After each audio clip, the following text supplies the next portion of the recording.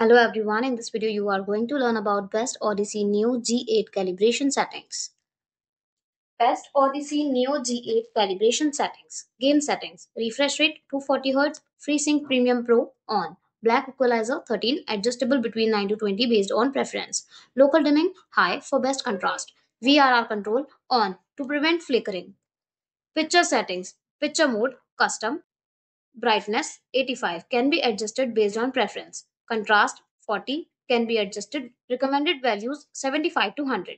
Sharpness 48. Color tone custom red 40, green 50, blue 56. Gamma mode 3. Saturation 50. Recommended range 58 to 70. Contrast enhancer on for better contrast and deeper blacks. Black level not applicable. Leave as is. Eye care settings. Adaptive picture off. Minimum backlight not applicable. Eye saver mode off. System settings. Dynamic brightness not applicable. Off timer off.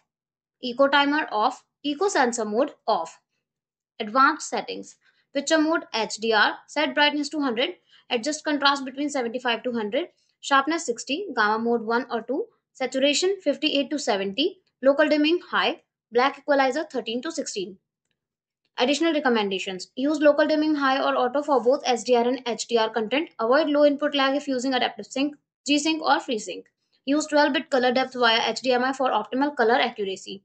Use cinema mode for HDR if you want a quick setup but adjust brightness and contrast to personal preference. Ensure eye care settings are kept off for minimal interference unless needed.